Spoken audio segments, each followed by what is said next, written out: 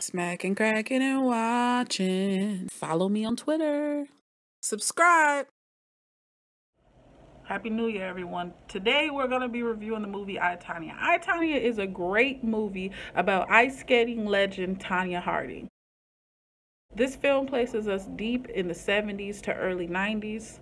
You feel the struggle, but at the same time, they're delivering some real powerful comedic blows. It's drama-filled as well. It's dark at some points because we're talking about abuse. We're talking about not just what you think with Nancy Kerrigan. We're talking about her upbringing. She had a hard mother. She had a hard life and a hard marriage. All these things that kind of mold you and can alter your path as to where you go in life. Know Tonya as the chick who skated and attacked Nancy Kerrigan. I always say it's multiple angles to every story. In this case, the media made her out to be trash, straight up trash. I'm not going to say what word comes before the trash, but fill it in. They also made Tonya Harding out to be this horrible bully. And I always felt maybe Nancy and, straight up, I always felt maybe Nancy Kerrigan and Tonya Harding were homegirls. And they always have to make, the Conor McGregor versus Floyd, Lennox Lewis versus Mike Tyson, Jordan versus Isaiah Thomas, or Jordan versus Clyde Drexler. You can't be friends in the game. They always make it seem as if you're always enemies and you're pitted against each other. And we find out, hey, almost like that one Room 104 episode where the two fighters hate each other, but they're in the room kind of duking it out like, hey, how should we do this? They're bunking together. And Nancy, that's kind of how this was in the beginning. The movie just confirmed that. But Tonya was the first. She was brolic, man. She was strong. She did things that she was just blessed with natural talent, natural strength that, some things you can't build in the gym. You just have those muscle fibers that you're able to just do the things that God blessed you to be able to do. She was the first to stick it and execute the triple axel. Actually, 2 triple axels, my bad. I couldn't do it if I tried. I like ice skating. I watched it growing up a lot with my mother on the weekends when it would be on like Saturdays. And I just remember watching, I think NBC. I don't know. It might have been NBC. But the names always growing up is Scott Hamill, I think his name was. Then there was Christy Yamaguchi. I have to look it up. You're always forever, no matter what, when you're thinking about ice skating, Olympic excellence, you always think Tonya Harding and Nancy Kerrigan. No matter what, they're forever in the history books. And it sucks because I hate for the homegirl to always be questioned for that one thing and have that asterisk next to her name, right? The cast was phenomenal. Tonya was played by Margot Robbie from Suicide Squad. She's gonna be in this upcoming movie called anyway, it's gonna be Queen Elizabeth, the first one, and she was also in The Wolf of Wall Street. The Wolf of Wall Street? You know what I'm talking about. Anyway, she destroyed it as Harley Quinn, and she really, really embodies Tonya Harding. Dang, man, this movie is off the chain. Her mother, epic role. If anybody could outdo her, I really hope, because they're nominated for like 2 to 3 Golden Globes. I really want them to win and do well and come out victorious at the award show because Allison Janney, I believe, plays her mother. She was believable. She was stern. She was funny. She was blunt. She was all of these things. When I watched the movie with my husband said, dang, that's you on the softball field. That's you when our kid was doing T-ball. And I'm like, look, it's a difference between abusing a child and knowing that you have someone gifted that is better than other children at that level. And that's how I am. I'm tough. I could see myself in the mother, no lie. I'm tough on my kid. I'm not going to front, but I'm not abusive. People just have it. And when everyone is like, good God, your kid is blessed like that, when people tell you straight up, hey, what your kid has, they're going to go somewhere with that. When you know they have it, And they can, I mean, you got a T-ball kid that can knock it to the fence, way out to the grass every time, and they get 4 or 5 home runs every game. I'm just saying, don't fault me. Stuff to mother her tactics. I felt it, I understood it, because I'm just saying, but the fighting, the emotional abuse, the words, your words can be deadly. And it sucked because she's always just been left. She just was her own person. She had her own swag, and she wasn't able to get the first. She wasn't able to have the exquisite attire that most of her fellow colleagues on the ice were wearing.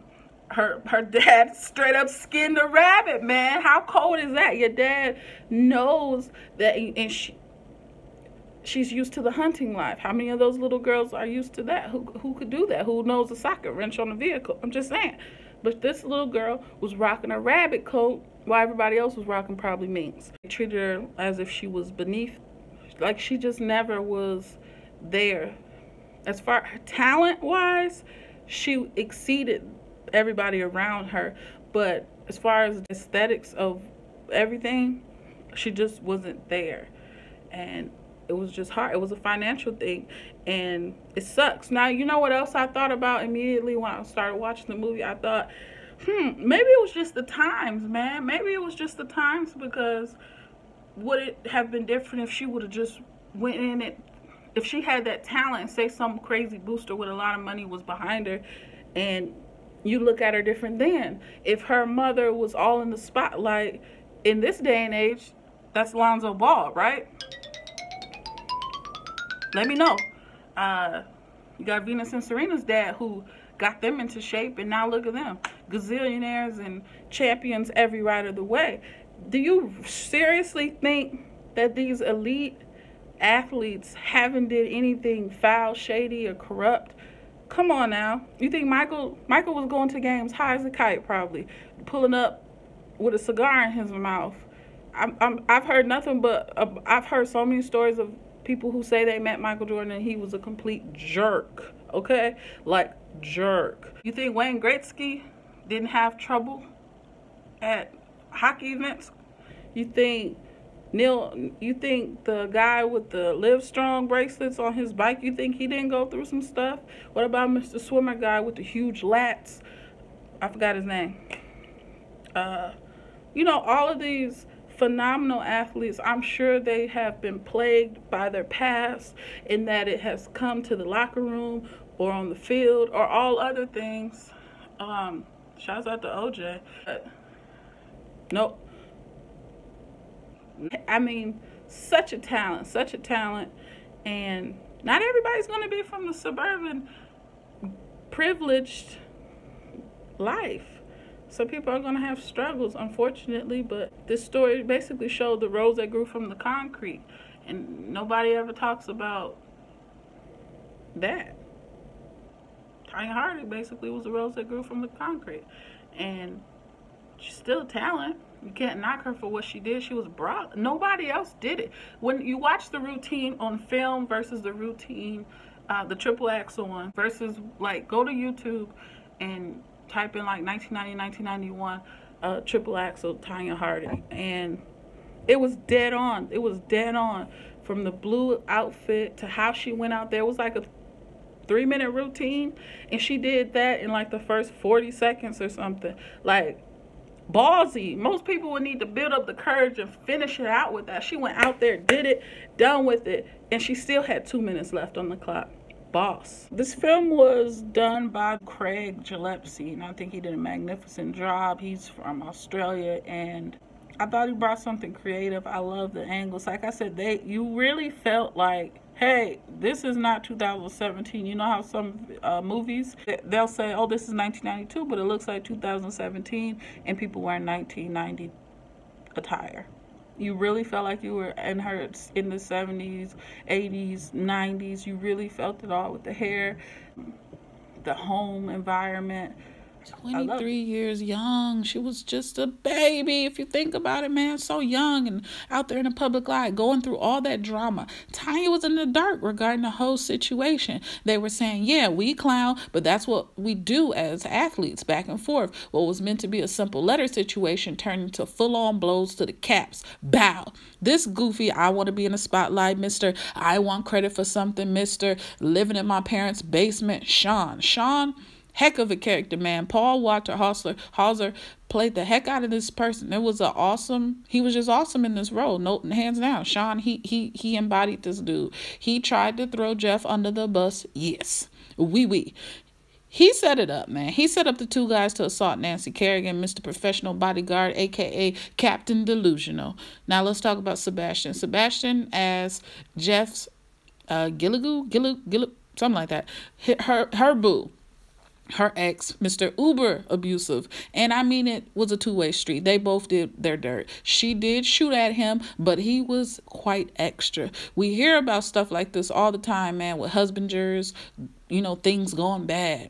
And he played the heck out of this role. If anything, the assault made Nancy appear like your little sister who America better protect, while Tonya was the bully who took her lunch. And Nancy gets the silver medal and is a poor sport, yet this girl is just grinding, trying to just do the only thing she's known to do. The best line in this movie, I thought, was, I was loved, hated, and now I'm just a punchline. I was attacked by all of you. My goodness. In the end, all four guys got locked up guilty. On paper, they're the criminals, but in life, they basically they ruined her. They gave her $100,000 fine, 3 years probation. But the worst thing is she has to resign and is banned for life per the judge. Banned for life.